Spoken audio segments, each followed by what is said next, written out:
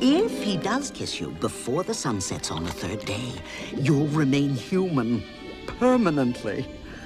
But if he doesn't, you turn back into a mermaid, and you belong to me. No, Ariel!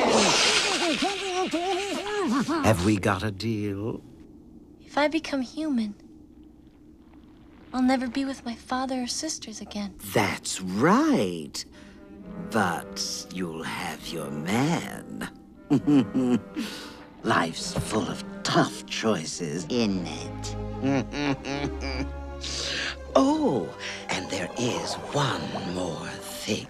We haven't discussed the subject of payment. You can't get something for nothing, you know. But I don't have it. I'm not asking much. Just a token, really, a trifle. You'll never even miss it. What I want from you is your voice. My voice?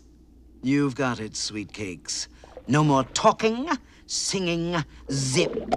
But without my voice, how can I... You'll have your looks, your pretty face. And don't underestimate the importance of body language. Ha! The men up there don't like a lot of blabber. They think a girl who gossips is a bore. Yet on land it's much preferred for ladies not to say a word. And after all, dear, what is idle prattle for? Come on then, not all that impressed with conversation. True gentlemen avoid it when they can. But they dote and swoon and fawn on a lady who's withdrawn. It's she who holds her tongue who gets a man. Come on, you poor unfortunate soul. Go ahead, make your choice.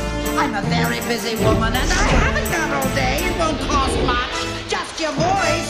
You poor unfortunate soul. It's sad, but true.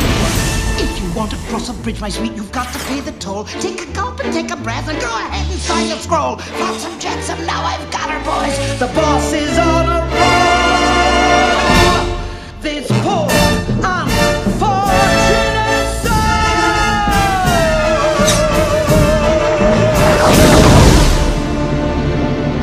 Aruga, Savruga, come winds of the Caspian Sea. Cross-sighted, laryngitis,